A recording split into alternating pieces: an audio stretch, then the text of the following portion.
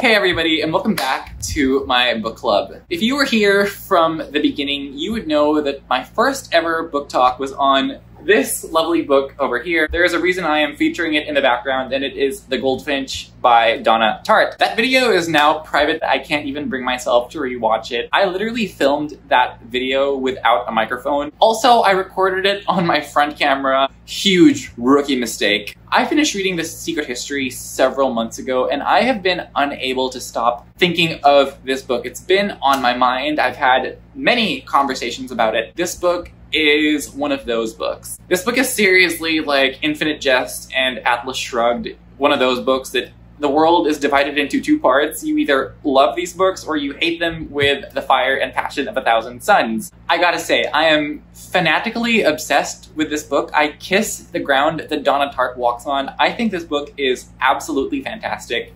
And despite me being able to say this, I 100% get the criticism behind it. I 100% get you when you say that you think that this is complete pretentious drivel. Vast swathes of this novel had me questioning what I thought of it. But then something magical happened. The second I finished reading it, I just sat there marinating in what I had just read, and I felt the complete and utter sadness of these characters, but in a good way. I can't really put into words the feelings I had upon finishing this book. The best way I can describe the feeling I had finishing this book, rather, is this song, or this score, that I'm gonna share you down below. It's called On the Nature of Daylight by Max Richter. If you've seen the film Arrival, it's the main song in that movie. That song basically summarizes how I felt. I can't even put it into words. So I suppose that since this book reveals the killer and the person who gets killed on the first page, this is more or less going to be a non-spoiler video. So if you have not read this book,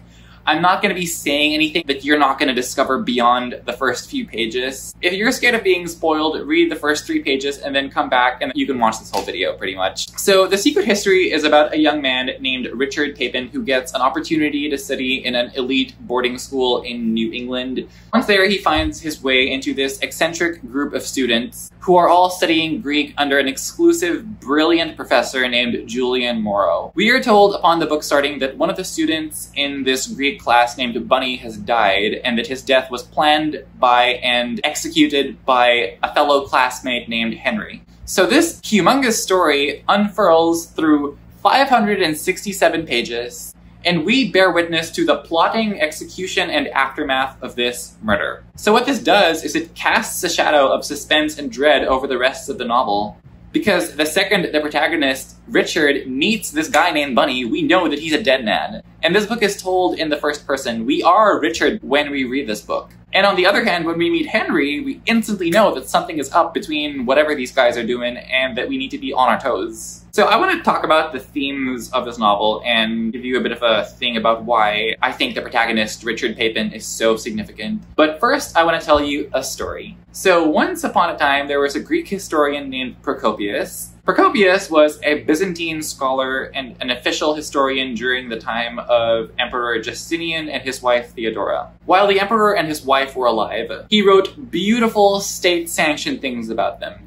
Eventually, Justinian and Theodora died. After their death, it was discovered that Procopius had written about a secret history chronicling what was really going on. This discovery actually contradicted the state-sanctioned history that he had previously written. Instead, it talked about how Justinian was terrible and how Theodora was a whore. So why am I bringing this up? This is crucial because Procopius is to ancient Greece what Richard Papin was to the rich society of high academia. Richard, like Procopius, was an insider look into the lives of the rich and wealthy. So Richard is a guy who grew up in California and lived a standard middle-class life before being admitted to this school. On the surface, this novel is us reading about the lives of these rich, pretentious, academic people taking their postgraduate degree from the perspective of somebody who doesn't really have much of a personality.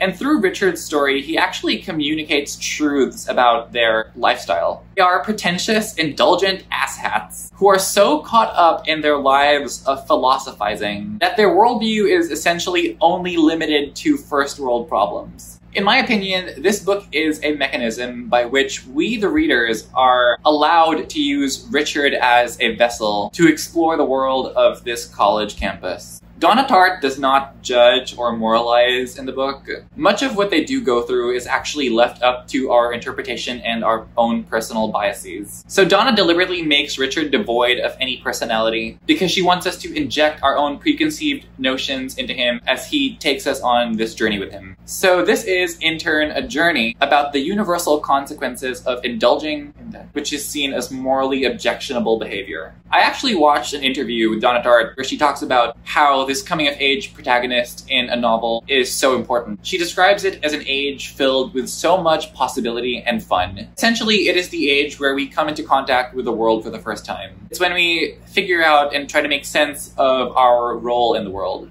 And we, as Richard, slowly begin to do the same, or at least I did. So this book is told from the first-person point of view of Richard. We are essentially Richard when we read the book. And many people have complained that Donna Tartt made Richard really bland. Don't get me wrong, this is totally valid, but I think that this was done with a purpose. I realized this when I took a step back and found out that Richard rarely had any personal opinions of his own, pretty much throughout the entirety of the book. So the reason for this, in my opinion, is because Donna Tartt tries to invite us to put ourselves in the shoes of Richard and observe the story through eyes unclouded by personal judgment that she puts into the character. So because she doesn't judge these characters, essentially, that allows you, as Richard, to come up with your own conclusions about them. So whenever I found myself bored or frustrated or even annoyed at these, rich, privileged, white people, I took a step back and realized that this is perhaps what it must feel like to be in a conversation with this type of person. So as Richard speaking to these people through him,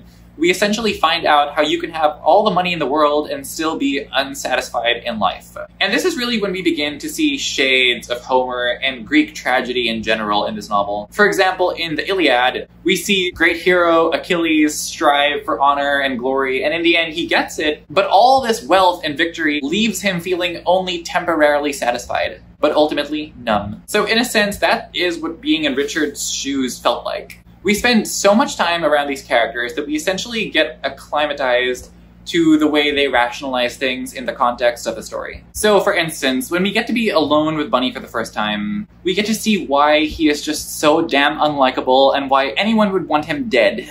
And as a matter of fact, when Bunny does die, we sort of get a sense that the characters surrounding us, and even Richard perhaps, by extension us, empathize with why his killing was justified. We get an understanding of why they chose to do this, regardless of how little sense it made. And this, in addition to feeling nothing for him, we also feel the feeling of the rest of the group.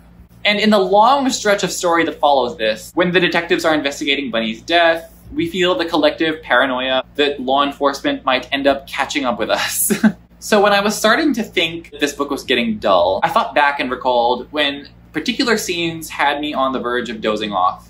And these scenes were definitely ones wherein we were stuck in Francis's house, listening to drawn-out conversations of these guys trying to intellectually one-up each other. And trust me, these guys talk like such pretentious blowhards, it gets pretty friggin' comical at times. But despite how inaccessible they are, Donna is really able to let us in on this collective despondency that we feel in the aftermath of the murder. It is really a tough balancing act. She's able to depict these rich elites as supernatural demigods, yet simultaneously show that they bleed red like any human being when forced to face themselves. So being in Richard's shoes as the linear story plays out in his recollection of it really allows you to see the story as a stage where moral problems are played out in real time. So with that, you sort of get to stand alongside the characters as their motivations and true intentions start to materialize. And it really makes sense that the POV is in the first person, because if the narrator was omniscient, then the opportunity to uncover mysteries behind the perception and worldview of each character would be taken from us. In this interview Donna Tartt gave, and she has barely given any interviews, she was asked why she chose to have the protagonist be male. And her response was actually incredible. I'm going to paraphrase it. Basically, she said that the reason the protagonist was male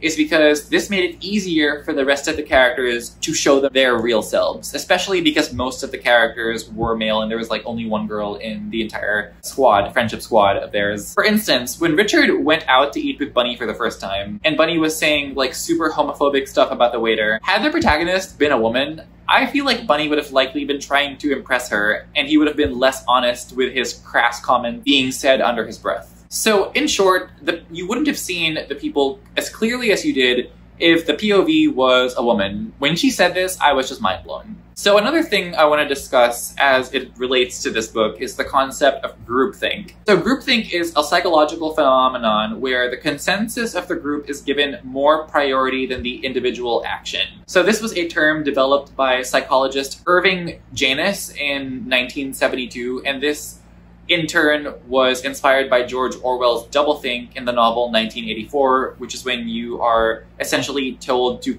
accept two contradicting ideas at the same time, regardless of the fact that they contradict each other. This is normally how groupthink goes. So nowadays, groupthink is something you see on social media, something you see on mobs, something you see in cults, cancel culture, stuff like that. One of the characteristics of groupthink is unquestioned beliefs. So unquestioned beliefs leads members of the group to ignore possible moral problems and the real-life consequences of the group's actions. And people who think in groups often have exaggerated or stereotypical views of their enemies and generally avoid deviating from the group's consensus. One of the most crucial aspects of groupthink is the illusion of unanimity. And this is where dissent by members of the group is discouraged and may even lead to expulsion from the group. So when you question the rationale of the group, that leads to your loyalty to the group being questioned by both the group and your inner self. So in an interview I watched of Donna Tartt, she spoke about how each person in the group had their own reason for wanting Bunny to die. So these characters live in their own tiny bubble where the opinions of others are seen as invalid or less than. So pretty much all the evidence in this story shows that each central character derives their energy from the tiny group. As a matter of fact, if you look closely and read closely at the rationale behind Bunny's murder, you'll see that the common denominator was a messianic goal, especially on Henry's part. The promise of instant gratification, consequences be damned, and a very easy solution to a complicated question because Bunny was threatening them and they felt that silencing him ultimately would bring them peace of mind, which did not happen. And at the center of it all are a group of characters whose morals are warped because of their inability to be separated from the group. And in addition to that, because of their inability to separate appearance from reality. I'd even go as far as to say that the character of Richard is so ashamed of himself. He is so anxious to become part of this group, and a lot of his anxiety comes from the fact that he would never be accepted or seen as part of their cohesive unit that was established before him coming to the school. And pretty much all his actions, despite the fact that he's a pretty blank slate as a character, conveys that he seeks the approval of those in the group regardless of their shallow worldview and compromised morals. So the scene that really underscores this to me is the long stretch in which they spend time in Bunny's family home as his family is about to bury him, as they're about to bury their own son. So before this long scene, Bunny felt more like an idea. However, upon meeting his family, we begin to actually see Bunny as a person. And when we begin to see his humanity materialize in front of our very eyes, we also see it register in the hearts and minds of the people around us. So this is when the truest sense of regret begins to emerge. Now, I find it really interesting that these guys study classics and ancient Greek. This, in my opinion, was not an accident. The reason I say this is because having read Homer's The Iliad for school, I can confirm that manifestations of groupthink existed in ancient Greece as well. We learn that the lives of people in ancient Greece revolved around a thirst for power and glory. And attitudes like these were widely accepted cultural norms which neglected the intrinsic dignity in every man. And you see this in the book's protagonist, Achilles. Achilles satisfies his thirst for power and glory when he kills Hector. And this retribution on his part feels good temporarily, but it doesn't mean anything because the feeling of joy is fleeting. So Homer in the Iliad argues that the culture in ancient Greece saw people as dispensable, and that the people in ancient Greece were incapable of seeing other people as a letter I, not as a, or as a subject and end in themselves. In other words, the culture of ancient Greece was incapable of perceiving human dignity. This thirst for power and glory is a false good, meaning it feels good in the moment, but it won't make you truly feel fulfilled. This can be seen in other examples of literature, my favorite example being The Great Gatsby by F. Scott Fitzgerald, and Jay Gatsby's pursuit of tunnel vision for the American dream pretty much explores this theme also, and better than the Iliad, in my opinion. In the Iliad, Achilles doesn't find true happiness until he gives the body of Hector back to Hector's father, Priam. So this scene conveys that he has managed to rise above the cultural norms and has rediscovered his humanity. The book ends with Achilles and Priam, two of the strongest men in ancient Greece, crying over the blood that they and their enemies shed in the name of power and glory. Unlike the Iliad, the secret history is set in a real world. There are no Greek gods. Even though Donna Tartt does try to portray the main characters here as people who see themselves as Greek gods, in the end, they're just people. This book also reminded me a lot of Dostoevsky. It reminded me of the book Crime and Punishment, and Crime and Punishment is set in Russia, where everybody is sad and poor and desperate. So similar to The Secret History, Crime and Punishment happens to be based on a philosophy that the main character, Raskolnikov, has invented. However, the main character in this book does not remind me of Raskolnikov. The person who reminds me of Raskolnikov is Henry. So Henry is the Dostoevsky character in this book, and Richard is, I think, the Dickens character, in my opinion.